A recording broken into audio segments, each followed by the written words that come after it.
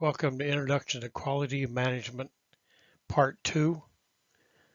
The subject for this part is people, performance, and profit, how they're interlinked and how they are interdependent. Our agenda today will be just exactly that. People, performance, and profit. That's the way it goes. And then we'll look at defining quality management. What is this animal we're talking about? And then look at safe standards to make sure that what we're setting in place is literally falls into the criteria of safe. If we didn't have quality management, that would be one thing. But if we did have it, what would be the results? The first thing we'd begin to see happen is we'd have increased profits. More would be done with less human effort, shorter sales cycles, reduced callbacks and inefficiencies, increased market share, which we all want, happy and proud employees, and really, really important, loyal customers. Quality is all about people, performance, and profit. In order to do those benefits of a quality management program, this is the things we really need to focus in on. So, on the people side of it, the path to sustainable profit is having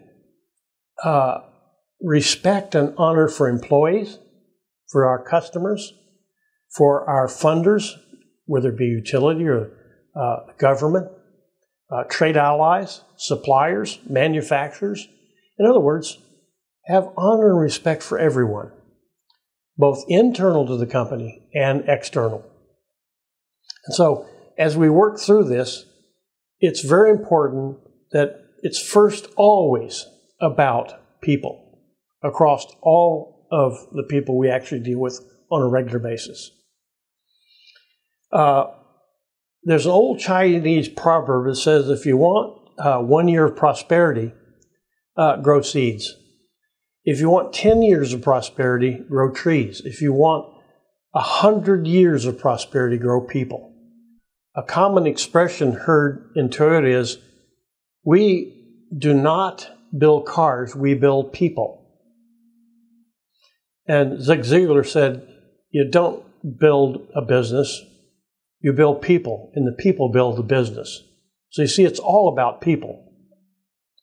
A quality management process, putting it in place, again, is about the people, a culture that respects and honors everybody, creating the highest morale within the company you can possibly get. Performance is a culture that delivers on products and services that the customer wants and gains success for that customer. There's a big difference between success and satisfaction. We're going to talk about that in future lessons. Look forward to that. And then profit. Products that produce right on time, at the right price, and for what the customer really wants. Really, profit has to fall in those categories. Employee loyalty and satisfaction is really important. If you look at the employee loyalty, it produces retention of those employees. It increases productivity, which inside the company creates internal value and external value, both. Customer success, customer loyalty. There's a big difference between loyalty and satisfaction. We want them both. Satisfaction is a fleeting feeling. Loyalty is a change in behavior. I want loyal customers. If I have loyal customers that are satisfied, I get two things for sure: increased revenue as well as profitability. Next to that is performance. And that's effective and efficient work, both. They're both a very sustainable path to the bottom line. They're all about execution of safe standards, effective work, and efficient work. SAFE literally stands for standards that are very specific, very clear, Accessible. In other words, can I actually go out and see that the work was done? Am I able to measure it? Feasible. Can people actually do what I'm asking them to do? Because you see, if it's not feasible, then you don't have a safe standard. Is it able to be done? And then effective. Is it able to meet, our desired outcome? Standards must absolutely be safe. Policies, procedures, you can throw a bunch of stuff into this. Policies, procedures, codes, standards, specification, they all need to be safe and fall into this criteria. Both for effective and efficient work, both. Effective is work that has the ability to meet the desired outcome.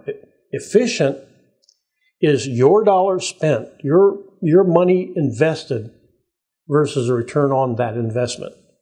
And that's really important to us. Next, we'll talk about profit.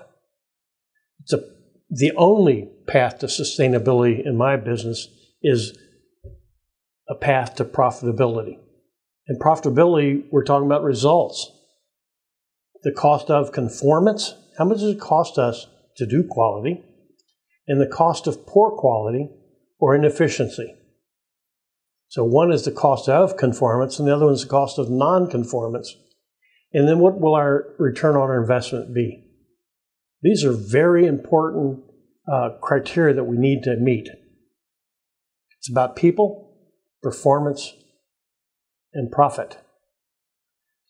Quality is about delivering what the customer wants and is willing to pay for. That's the definition of value.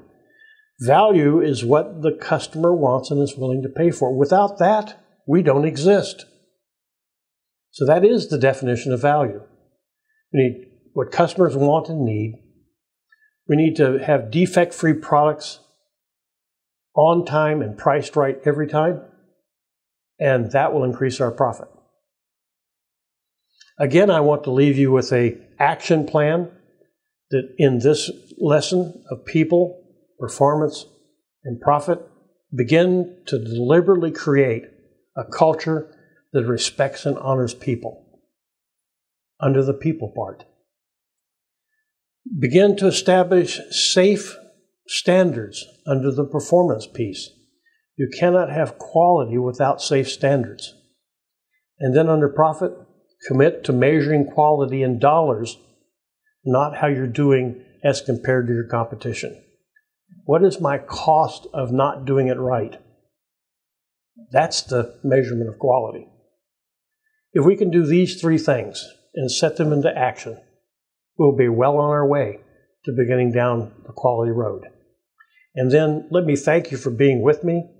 I have left you a couple of reading assignments I would ask you to take, and then to read, and then take the quiz on the presentation and on the reading assignments. And again, let me thank you for spending time.